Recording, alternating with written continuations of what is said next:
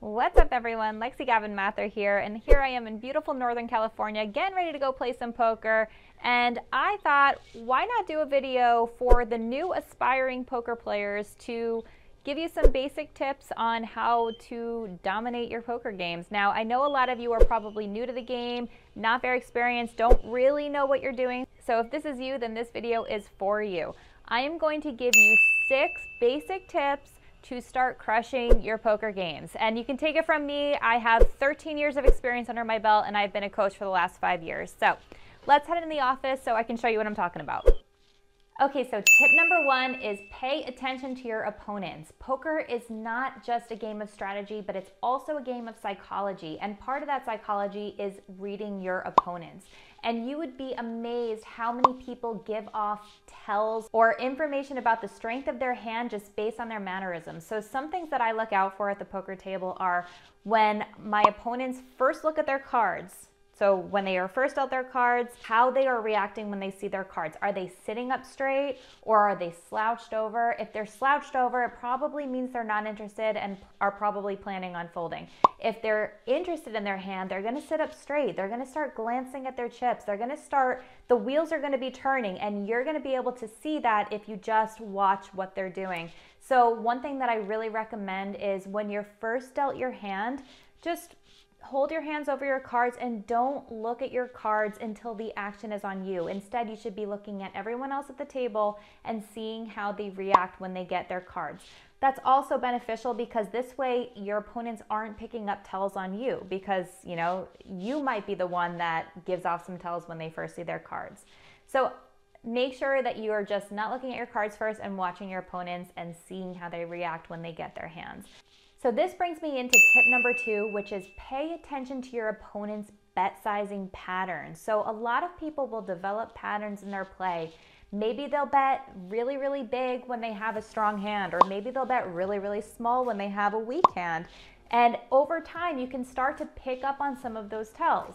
So then you can come up with a strategy to exploit them. So for example, if you know that your opponent is betting really big when he has a really strong hand, well then you should start folding out some weaker hands, right? You don't want to play some like marginal hands when your opponents are probably towards the top of their range or towards the top of the hands that they can have, right? Or on the other hand, if they're betting really small when they have a weak hand, then you can start raising them lighter or with a wider range of hands when you detect that they're weak, because chances are they're just going to have to fold if you re-raise them, right? So pay attention to your opponent's bet sizing patterns. So tip number 3 is manage your bankroll. So what I mean by this is it's really, really easy to go broke in poker. I've been there, I've done that. Comment below if you can relate. Going broke is not a rite of passage in poker. You don't have to go broke to be successful in this game. So I want to give you some tips on how to manage your bankroll so that you are making sure that you're not ever at risk for losing your entire bankroll. So the general rule is you want to have at least 30 buy-ins of any stake that you play. So what do I mean by this? Well, say you sit down at a 1-2 table, right? $1, $2 blinds.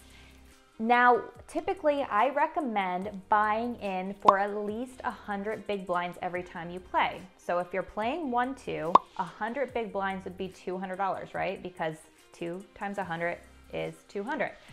Okay, so if you can have $6,000 dedicated to your poker bankroll, then you won't ever really be at risk for going broke. Now, I know that can seem like a lot, but if you don't play very often, then you don't need that much in your bankroll. That's really if you want to play every day. And if you're playing every day and you're trying to do this professionally, I really recommend having 50 buy-ins, but you can get away with starting at $6,000 or 30 buy-ins, okay? And just a side note, the reason I recommend for buying in with at least 100 big blinds is because the more chips you have, the more tools you can have in your arsenal. Other ways to manage your bankroll is to also set aside your poker bankroll in its own little cubby or bank account or whatever it is. Make sure that it's separate from your life expenses and your life funds, because you don't ever want to be gambling with your rent money. You don't want to have to sweat every decision, because if you are emotionally attached to the chips, like if you know you're playing for your rent money, then you might not be able to make the best decision when you're in game. I know that if I am playing against my bankroll, then I'm more nervous. I don't play as well as I should. So make sure that you're playing a stake that you're comfortable with and separating your poker money from your life money. So tip number 4 is you don't want to play too many hands. I see this mistake so much with new beginners, is that they just love to play so many hands, and you really don't want to play that many hands, especially when you're just starting out.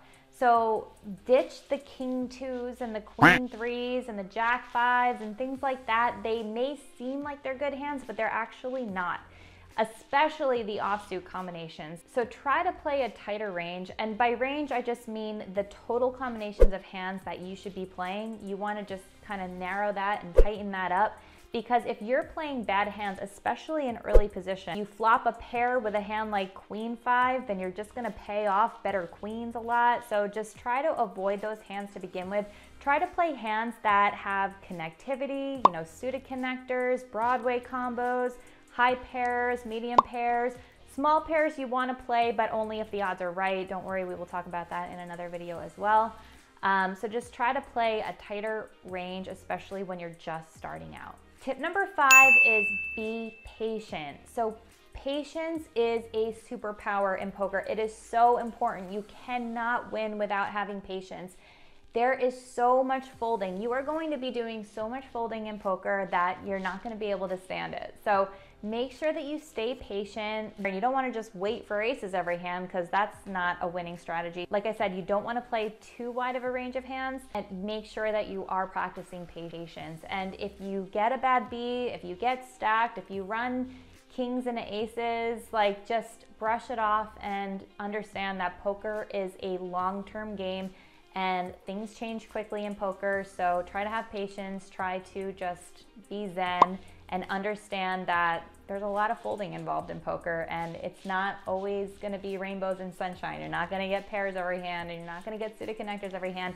You just have to be patient. And tip number 6 is practice, practice, practice. Like I just said, poker is a long-term game. It's all about volume.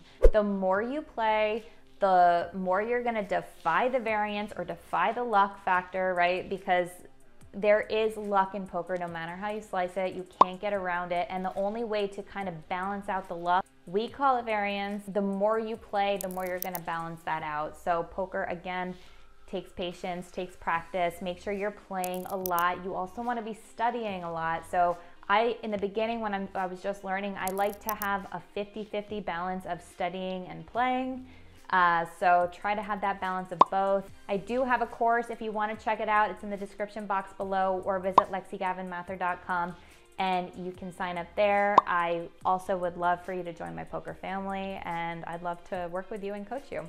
Okay guys, if you like this video, please give me a thumbs up, hit that subscribe, hit the bell, do all the things. Again, visit my description box below if you want to sign up for my training site.